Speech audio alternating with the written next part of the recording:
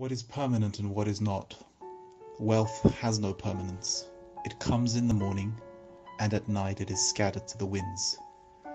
Physical beauty too has no importance, for a rosy face is made pale by the scratch of a single thorn. Noble birth also is of small account, for many become fools of money and horses. Many a nobleman's son has disgraced his father by his wicked deeds. Don't court a person full of talent either, even if he seems exquisite in that respect. Take warning from the example of Devil. Devil had knowledge, but since his love was not pure, he saw in Adam nothing but a figure of clay.